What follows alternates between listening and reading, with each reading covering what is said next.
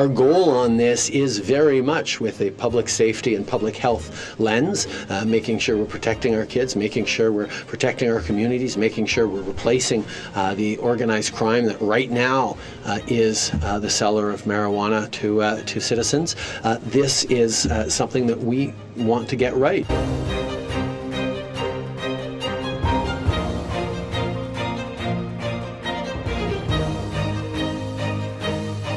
In terms of treatment, there's pretty solid evidence that can be helpful in alleviating chronic pain in adults, nausea from chemotherapy, and then spasticity or muscle spasm in people with multiple sclerosis.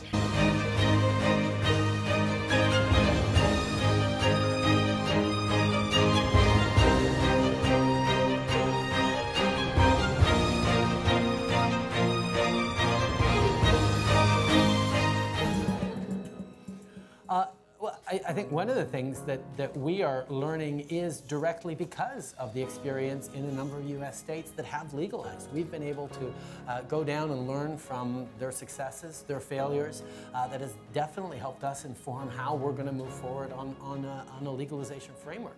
One of the big differences is we see states like Colorado move forward very much with a commercial mindset and already thinking about profits and revenue, whereas we're approaching it purely from a public health and safety standpoint. All the question of revenue and taxation is secondary to the fact that we want to make sure we're keeping our communities safe and not hurting Canadians.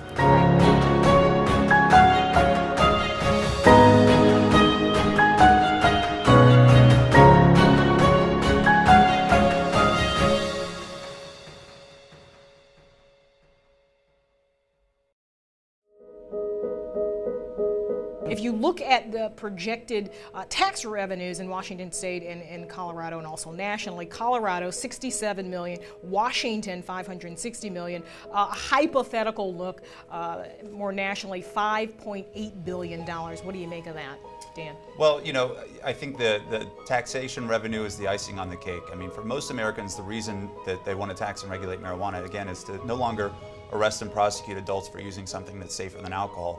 My background is as a prosecuting attorney, and I just felt like it was a waste of my time and my taxpayer dollars arresting people for something that's really just not a threat to public safety. So if we can, take revenue away from drug cartels and reallocate law enforcement resources and do all of those things, that makes sense. And if we can maybe collect some tax revenue on top of that, then that's icing on the cake.